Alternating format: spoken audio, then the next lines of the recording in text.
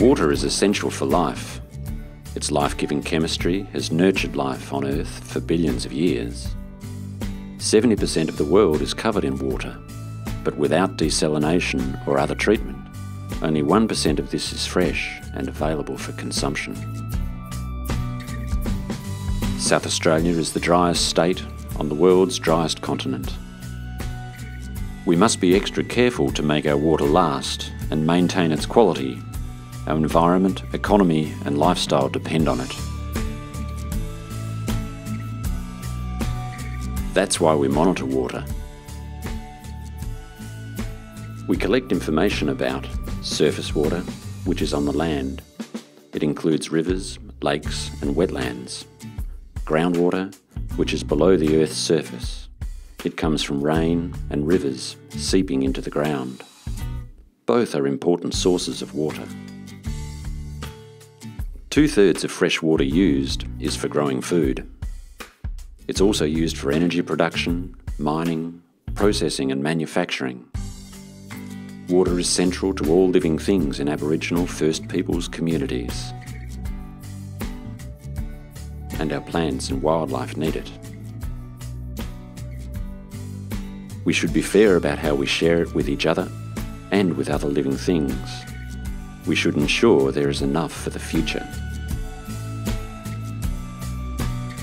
To share it fairly, we need to know how much water there is, the quality of it, where it is, and how these things change over time. Water is managed under state legislation. Data enables us to manage water and operate control structures like barrages and weirs.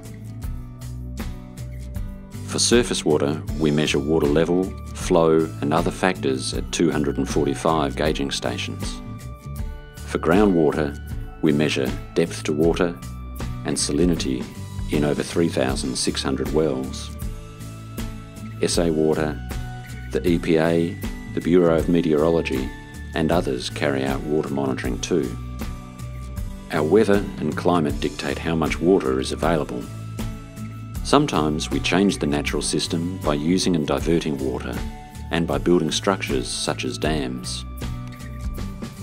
The State Monitoring Network is modern and purpose-built. It was designed, constructed and expanded following national standards to minimise impacts on the water cycle and on dependent plants and animals. It includes some private monitoring sites. The network provides reliable data that is repeatable and defensible.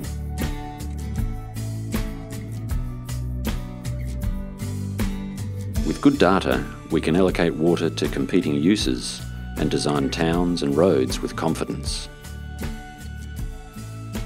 We can better understand the effects of climate change, droughts and flooding rains. And the more data we collect, the better we become at testing the accuracy of our predictive models. Long-term monitoring enables science and policy decisions to be made. We can plan ahead and provide warnings to communities.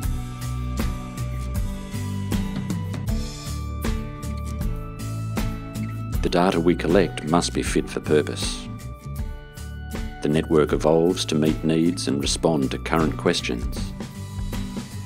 We monitor some sites for a short time. We might do this during a flood or an ecological study. Other sites are monitored continuously over the very long term. We do this to see trends in how land use and climate change are affecting the water resource. Water data is available to everyone on the WaterConnect website. We add value to much of our data by creating maps, models or graphs. We can see trends in how water responds to impacts and access information about the status of surface water and groundwater.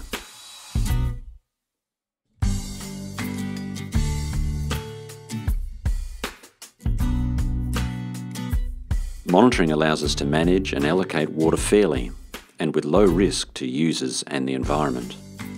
Also, we can manage emergency response to floods. Data collected today will be used tomorrow and for generations to come. The trends and natural cycles shown in the data provide an evidence base on which we make decisions. The result is clean water, a strong economy, and a resilient natural environment.